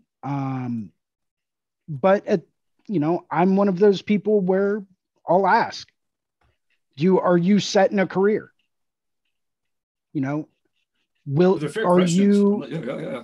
You know, are you sure this is what you want to do? I would generally ask them if they're smart. Right. So hey, can I get my? I want to get Thug Life tattooed on my neck. Are you smart? What? Well, I yeah, mean, of course I'm smart. I fucking know exactly what I'm doing. Oh, okay, well. Cut out the bullshit, question go then straight to the becomes, real questions. What is smart? There's different ways of being smart. Oh, of course, I understand that. But, you can know a lot by somebody about what their answer is, right? True. Very true. That's a clearly, very good observation. I try to, they put me, I'm moderately successful in the front room. Like, I know how to do it really well. And I could, educate people about tattoos, very well. But on the other hand, I'm prone to saying crass things that should probably keep me out of the front room. Definitely more of a Wizard of Oz kind of guy. Yeah. Back of the house. Pay no attention to the man behind the curtain. So does anybody else on the line have hands, face, or neck tattoos? Nah. I mean, clearly there's nothing worse than seeing shitty face tattoos. Yeah. Yeah. I was walking around when I was in college, and I won't ever forget that one of the girls I was friends with in school, her boyfriend had the word pimp in a very elaborate script tattooed from, just towards the backside of his neck, all the way around to the front of his throat, taking up half of his neck. Beautifully well executed. Everything from very fine, super tiny little ghost lines, had a very nice, crisp, clean lettering, very legible, but very, very ornate, very well done. I just remember looking at it and thinking to myself, why? You're not going to want the word pimp on the side of your neck in 10 years. Why would you do that? Yeah, people have all sorts of whacked out ideas, and then obviously there's the full underworld forces at work sometimes too. But I did want to just hop in there real quick. So like I said, I just wanted to thank Tintin. I do have. I'm just popping in, and I got a boogie. I should have be here today, but did anybody catch that? I didn't expect you to be on here. That was a great reference. Cheers. Well, awesome. Thanks again, Jason. We'll catch up in the future. Sounds good, man. Sounds good. I'll give you a buzz whenever I get done. Cool. Like I said, I'm not even here today, so the rest of today is off for me, or not off for me, but I'm diving right into some deep work. But yeah, like I said, I'll catch up with you all in the future. Thanks again for carrying on the Sundays. It's always awesome to tune in. Awesome. Thank you very much. And go Tintin. Thank you. I think if I ever got the side of my neck done, I would want a portrait of Gabe wearing headphones going, ah! Full color, full detail, right on the side of my neck. Oh my gosh. I think that would be epic. But see, I guess that would then, for me, or I guess in people not in the know, that would, I feel like maybe be a tattoo that would also come into question of would you be happy with that in 10 years? I would, because I would know the story behind it. That's fair. And it's listen, if you're in the industry and Gabe, that this is the essence of who he is, right? Fair. He's the guy behind the scenes with a keyboard and a mouse and a couple of computers and cameras. And he is running the back end of the tattoo technology industry. Mm-hmm. And, he's the guy that's doing that. Look at a lot of the different video tutorials that have been put out, a lot of the major ones that are being held in very high regard, even in today's world. Look at a lot of the Bob Tyrell seminars, right? Sure. Method to My Madness, which is the definitive black and gray Bob Tyrell how-to video, right? Gabe was the guy that created that. That's awesome. I didn't know any of that. Yep. So then, no regrets. Yeah. Gabe is that guy that's on the back end that doesn't tattoo, but knows everyone. Jeff Gogwe and Nico Hurtado and Guy Aitchison, of course, and, Tintin, who's a living legend. These are all guys that are very well established.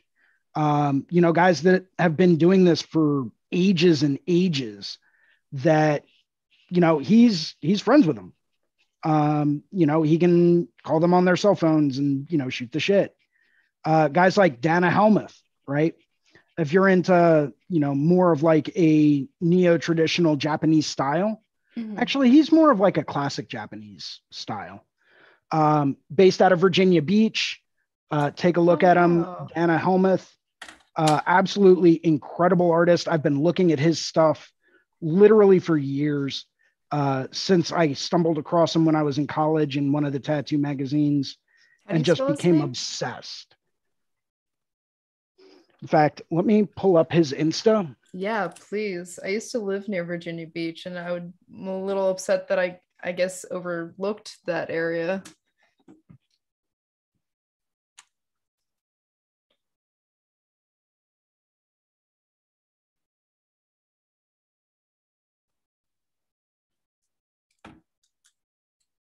Yeah, Gabe actually stopped by unannounced one day at my house as he was driving down to Virginia Beach. I had no idea what was going on or what was happening or who was at the door. Next thing I know, I look and it's Gabe, and I'm like, you're a real person. Oh my gosh, you exist. You're not just a 1 inch by 1 inch square. This is weird. I don't know why this is taking forever to load, but it is. Come on now.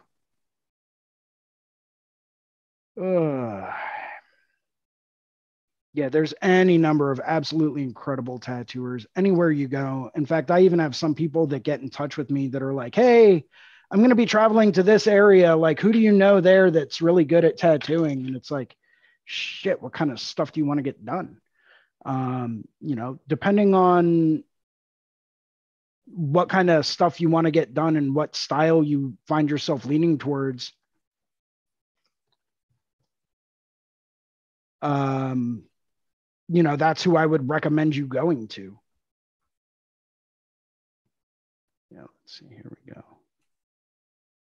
This should work a little bit better. What is soaking up all of my bandwidth?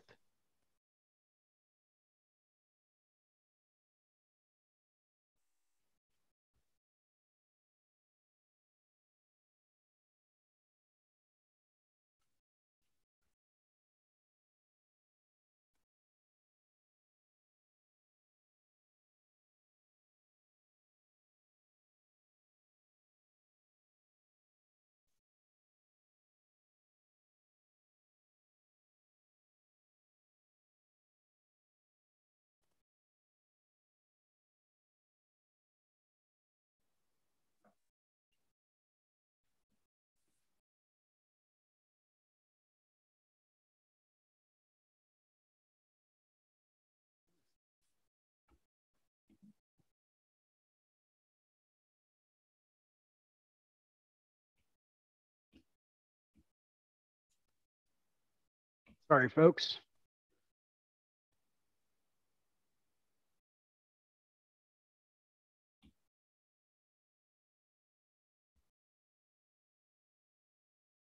Here we go.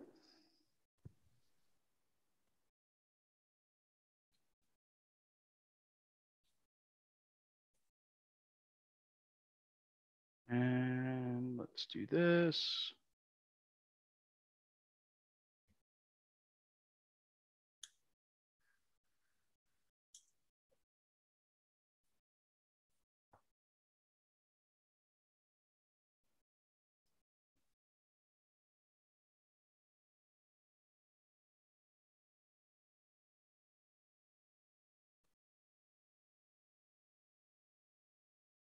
No, don't want to do it. Don't want to do it. All right, fine. Let's be difficult. Let's be difficult. Bring it on. Challenge accepted. Yep. Better believe it.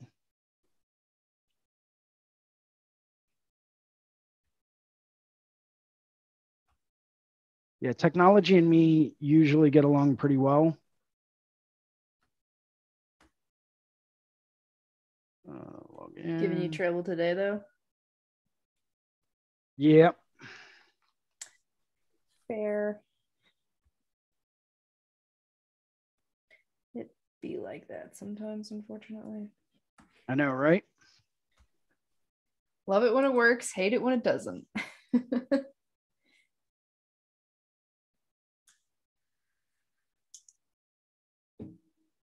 Here we go. So let's go to Zoom and share. Share screen. Share. Ooh.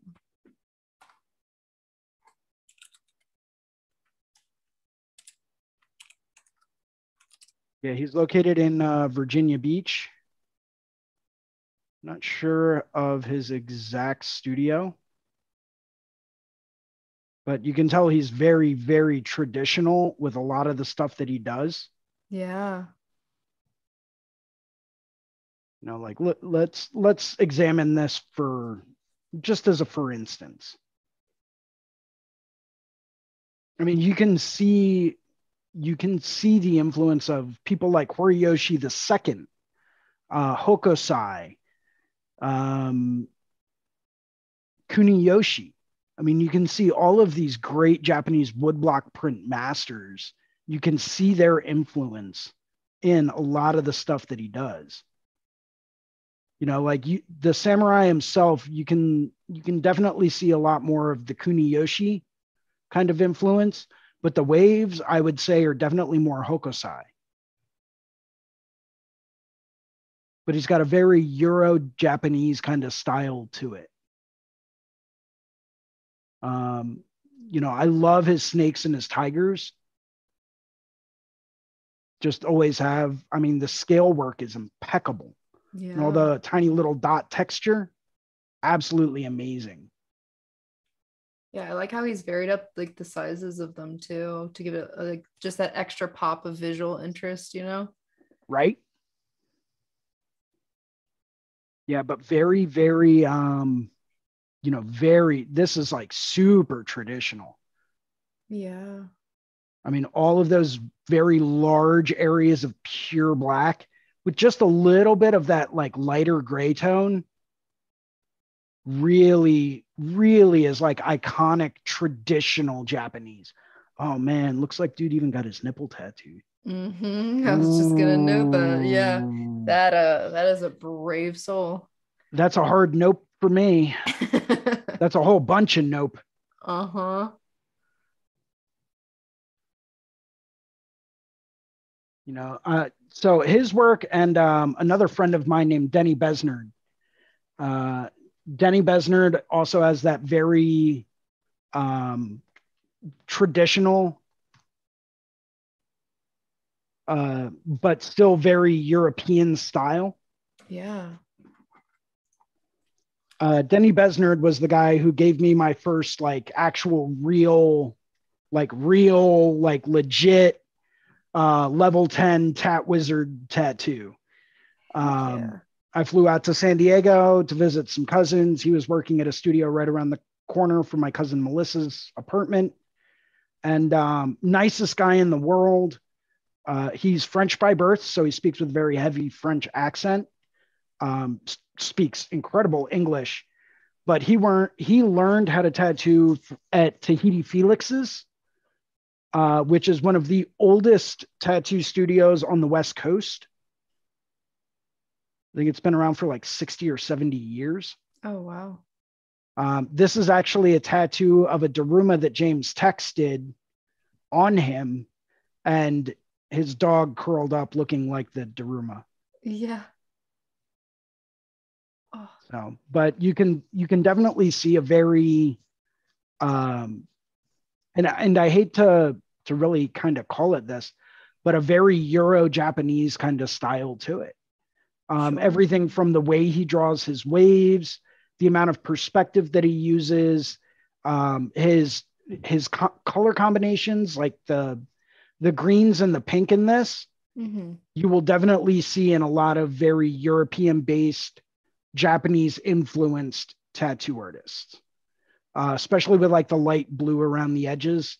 It's got that very heavy European bold color style to it. Wonder if he still has. That's really amazing. So traditional Japanese tattoos goes like way back, more detailed and nuanced than I ever really realized. So it kind of leads me to ask the question of like, what do you consider is like the more traditional like colors for dragons, if green and pink is more European influenced? So, I mean, just looking at this, you can tell like that bold contrast. Yeah. That's what I'm talking about when I say more of like a European influence. Oh, okay. You know, very, very, very bright pinks, a lot of color gradients, you know, going from this like cooler green tone to like this mint with like maybe some browns, but accented by this very, very light blue. When you look at that in comparison to someone like, let's see. Let's pull up not Horiyoshi, Horitomo.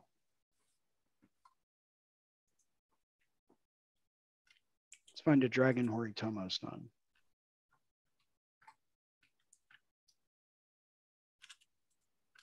And it'll be the perfect explanation and perfect example of the difference between the two.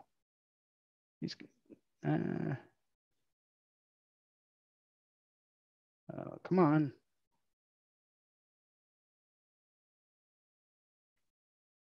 He's definitely been on a cat. Yeah, maybe he wasn't a little bit. So he actually put out a book. I think Horimitsu. No, not Lori. Horitsuni.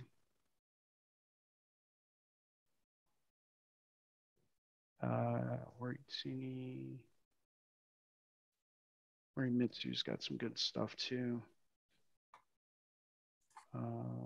Horitsuki. Jess Yen. Well, here we go. Jess Yen. Even though Jess Yen does have a much more bold style, he does stay true. Well, maybe he's not the best example of what I was talking about. Yeah, he's got a bit more of like a new school style. See all the value in shading? One. Yeah. Yeah, that's definitely not something that you see in very traditional. We'll go straight to the source. Horiyoshi, the great grandmaster of Japanese tattooing. Let's see if we can find a good close-up shot of a dragon or a flower.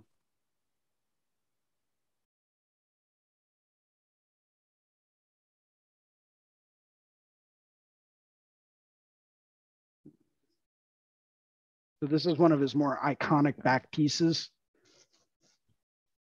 But you see how the value isn't there, right? Yeah. So where with more of a European style or much more of a bold or a neo-traditional Japanese style, you would have, those are all of his advertisements. You would actually have a lot more value in here. You wouldn't just have a gray drop shadow. You would actually have a dark red into a lighter red with a cast shadow and a skin break. You would have a lot more value and a lot more, I believe the term is modeling. It would look a lot more three-dimensional just by utilizing different colors. Sure. You can tell that there's not really too many accent colors or contrasting colors. You may see a lot of like flat tone pink and then black. And I'm not sure if it's just the lighting that's giving it a cooler tone or not. Because I definitely don't think he did a yellow wash over some of this.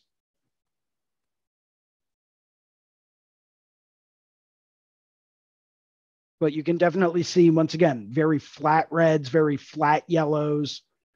If this was done in more of a European or a neo-traditional Japanese style, this would have like a warm brown into this very bright yellow, really creating the volume and depth of each individual tiny little piece. So it would create a lot more depth and dimension by utilizing a lot of very subtle color shifts. Whereas in the more traditional way, you have a lot more flat color, very consistent, standard, uniform line weights. So things generally tend to look a bit more flat as opposed to a bit more dimensional. That makes sense because they had limited needle sizes, limited colors, Precisely. limited. Yeah, that makes so much more sense. Oh, there. Okay. Why didn't I pull this guy up before?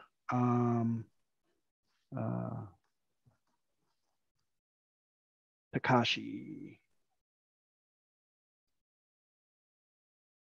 No, wrong one.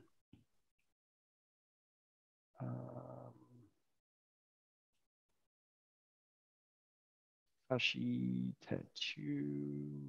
No, not Akashi.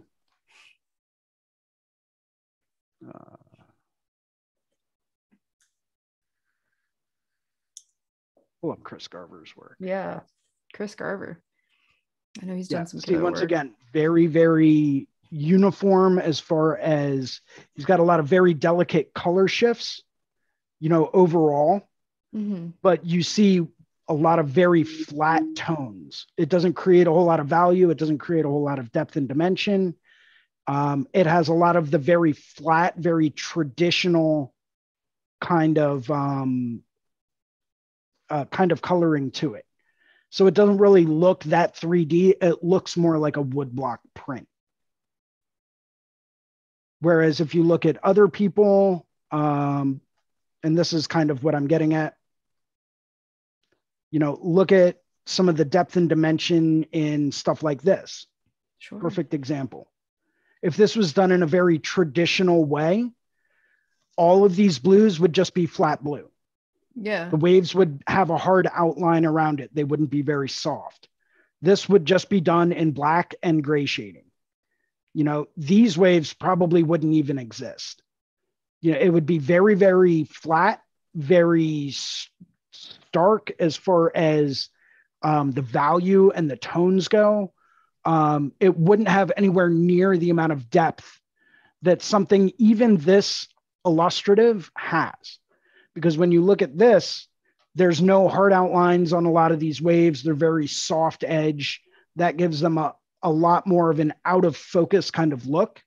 Whereas you have a very hard, big, bold outline around the whale itself.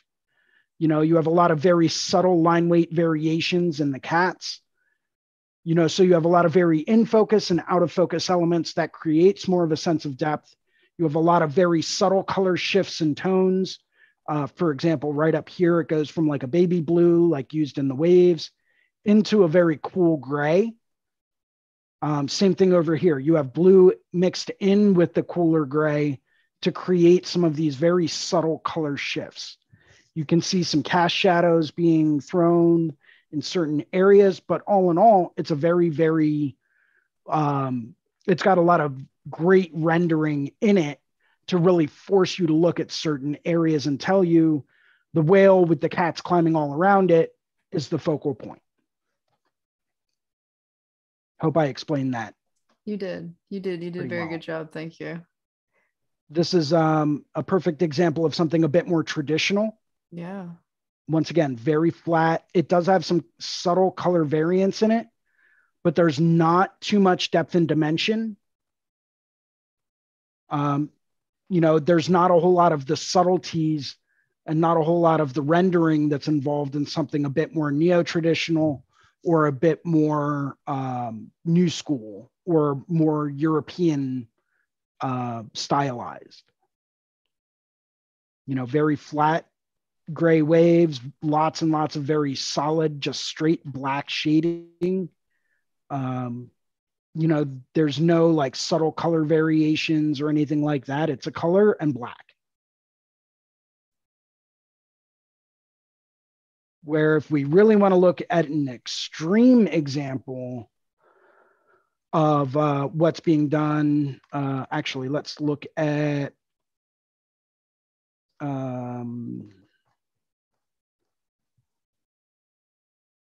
King Carlos tattoo. Go with J. Marceau.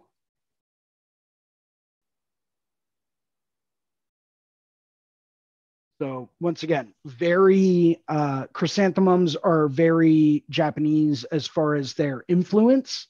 But this is done in almost an Art Nouveau kind of way. You know, so you see a lot of people in Europe going through and taking these standard traditional motifs and ideas and icons, and then taking them and doing them in a very Europeanized way. You know, look at, for example, the drop shadow underneath this chrysanthemum petal, right? How you've got a cast shadow over here. You've got a cast shadow up here and underneath a lot of these individual chrysanthemum petals. You've got a very subtle gradient, very subtle, large gradient in the background behind the whole thing to push those brighter tones forward. Those are all great subtleties that you probably won't see in something super traditional. So it's just one of many different examples between, you know, the same concept just done in different parts of the world. Sure. Yeah, I also kind of like how they added all that negative space and like how they like cut it out too. It was really, really cool. Kind of adds like a whole other layer of depth to it. Oh, absolutely. It creates a whole nother, because this skin tone is automatically moving towards the foreground in your eye. So that pushes the chrysanthemum back to the middle ground. And then you've got the background with that very subtle gradient. However, you see that shift as it comes towards you. This all starts to even out because you no longer have the cast shadow here. You no longer have the drop shadow gradient in the background here. So as it comes towards you, it shows you that these two layers are actually merging closer together. And I find that to be very visually interesting. It is. Yeah, it definitely, it's really cool because it takes a very simple topic. Well, you know, basically simple traditional topic of a chrysanthemum and then adds like huge amounts of depth to it in just very simple ways that, you know, it's really cool. I like it. I enjoy it for sure. Yeah, I love, and this is one of those things. Like if I had to move anywhere else in the world, I'd move to Europe. I would. For the I art love scene? what they do. I've been quite a few times, and I'm in love with the tattoo scene over there. Yeah. Yeah. Here's another great example. Yeah. Look at that. Look at the vibrant colors. I love the like how he did the face too. Yep. And that's oh. And I love like how he made I don't even know if that's technically drop shadow, if that's just a continuation of the petals of the chrysanthemum, but he made them so blurry, didn't outline them at all to make them really almost like foggy in appearance. Very out of focus, very very soft in the background. Yep, these guys. Yep, really shows depth and dimension because he really wants your eye to focus on certain spots. They're very soft, no outlines, all shading, you know, and that's what gives that depth and dimension. I love what he did with the blade of the Reaper scythe. Yeah. A lot of very, very long gradients in that and here, but a lot of very tightly rendered detail in the hand and in the wood shaft. You know, so you've got a perfect complement there between, you know, very tightly textured and rendered areas and a lot of very long, smooth gradients.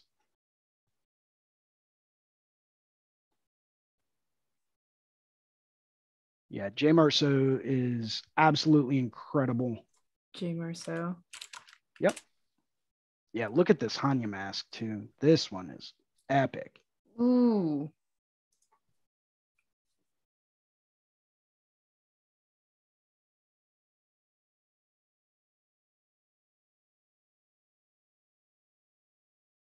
Looks like it's just one big piece. Yeah, he really did separate it onto 2 different legs. That's fantastic. It is not often I see pieces that get broken up onto limbs like that. I know, right? Yeah, there's another guy that I'm really obsessed with his work. And let me see if I can find a picture of what he has done. So if you like stuff like that, where you really start to lose the form and it's separated between different spots. Definitely, yeah. This guy is incredible. Okay.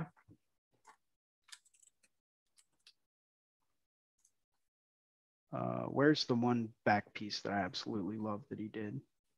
There we go.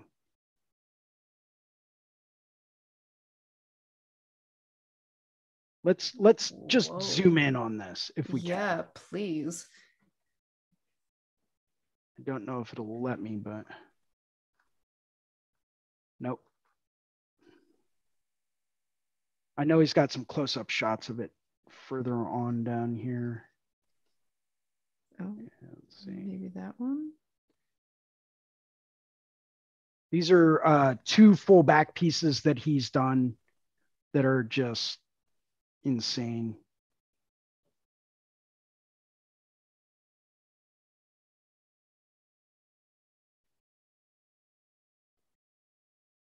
Yo.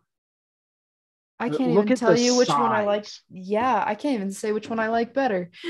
I love the one on the left. Yeah. Just because you have this very large continuous image of this like thorny rope creating movement for your eye. For sure. And it's continuing all over the back, right? But it's really drawing your eye in a very specific motion. Yeah. And then in the background, you have all of these super subtle little things. You've got this Reaper in the background that's just monstrously huge. And just like the subtle yellow tones to kind of like connect everything together to make it continuously looking everywhere. Yeah, it brings continuity to the whole piece. Yeah. And this guy is a master of that. He'll take one huge image. I'm not sure how close up this is, but it's a good still. Actually, I was at this London show and I remember seeing that in person and was blown away.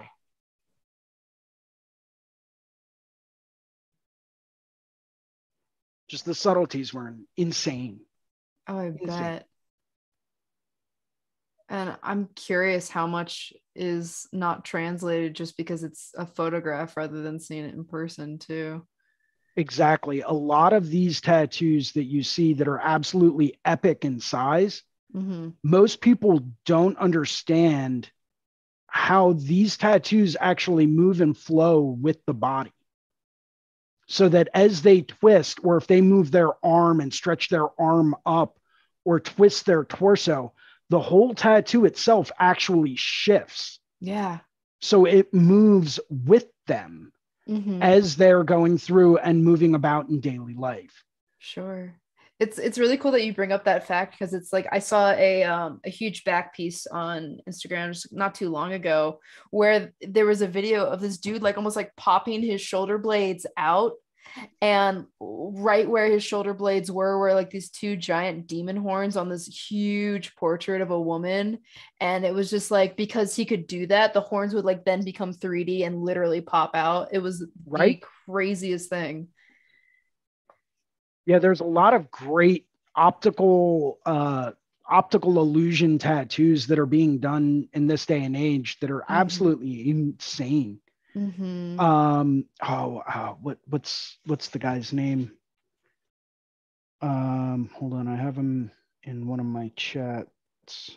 I'll pull him up, but his optical illusions are nuts. Jesse Ricks.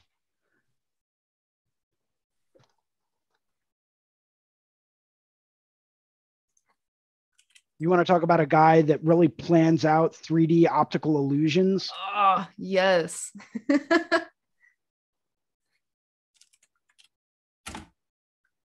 This is one of many pieces he's done utilizing perspective and value to create a 3-dimensional space on a 2-dimensional area. Sure. Oh, I love how like at the very top too, where like the it was an alien head splitting apart. You just like continued going backward. Oof, that's so cool. I can't even like form words. Yeah.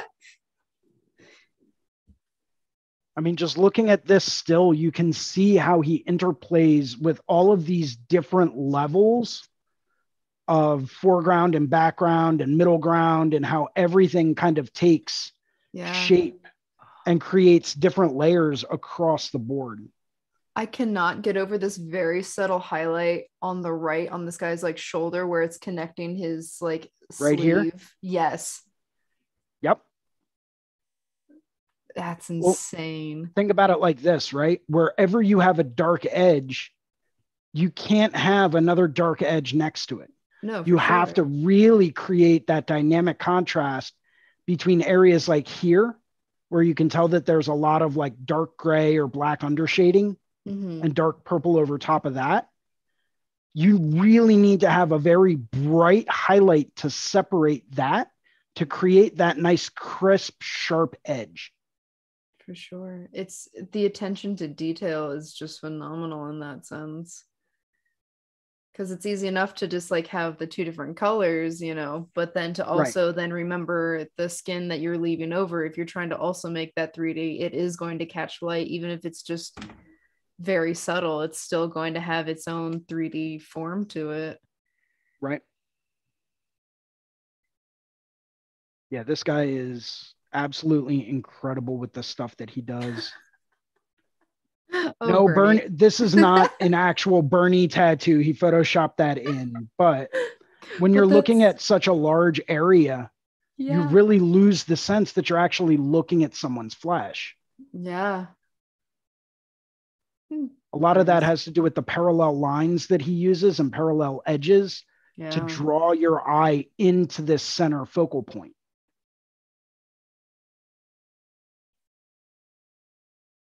That's insane.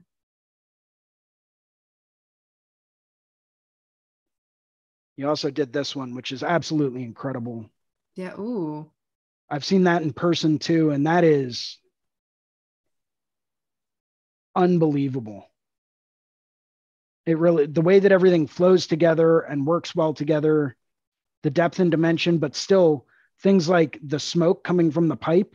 And how you just see subtleties of that curling over top of the tower, but still behind Gollum, right?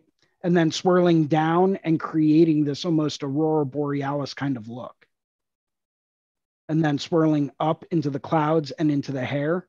You can see almost a continuation of it in a lot of different aspects.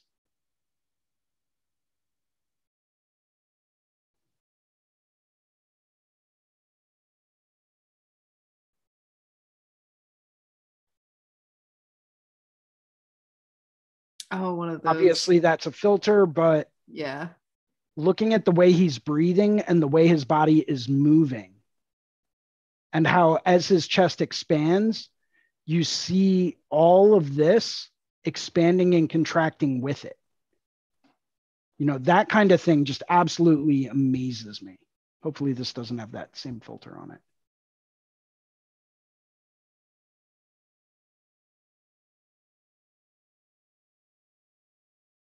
It gives you the sense that all of these different hexagon patterns are floating in space and moving with the body. Yeah.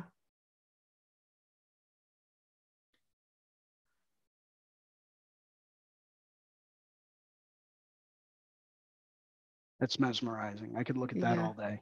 Yeah.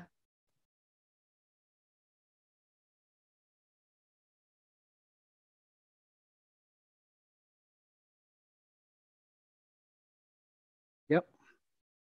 Well, Fantastic. it's a little bit after 3. Okay. I'm probably going to be jumping off here in just a minute.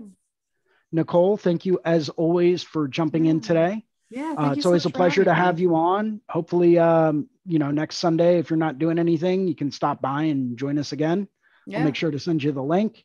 Please do. Well, I hope you realize that, from now on, you're gonna be getting like the messages from me all the time. Okay. So, well, I will just be wait prepared. patiently for them. Yeah. Oh, definitely. I'm ready for it. All right. Awesome. Well, thank you so much. I'll go ahead and hop off. So thanks for having me. Well, how can people get a hold of you? Never. No, just kidding. So you can find me on Instagram, Dark Woodland Art. I also tend to stream my drawing every once in a while on Twitch, Dark Woodland _ Come in, stop by, have fun. It's always a good time. So awesome. Thank you for jumping in today. It's always a pleasure. And I'll see you next Sunday. Yeah, sounds good. Thank you so much. You're very welcome. Okay. Take care. Bye. Everyone, thank you for joining us today. My name is Jason Leeser. I host this drawing group every Sunday at 1. Feel free to join us next Sunday if you really liked it all today. Gerardo, send me a message, man, if you can, and maybe we'll send you the link for next time. Sorry you couldn't make it on today, but if anyone ever has any questions or comments or ideas for shows or people you want us to take a look at and give you some opinions on, or people that do really great tattoos that you want to share, send me a message. You can reach me on Instagram at Philly Inc. I'll probably end up working on this green hammerhead for another hour or so. And, hopefully I can get to the point where I get to finish it up, but who knows? But yeah, thank you very much all for joining us today, and take care and have a wonderful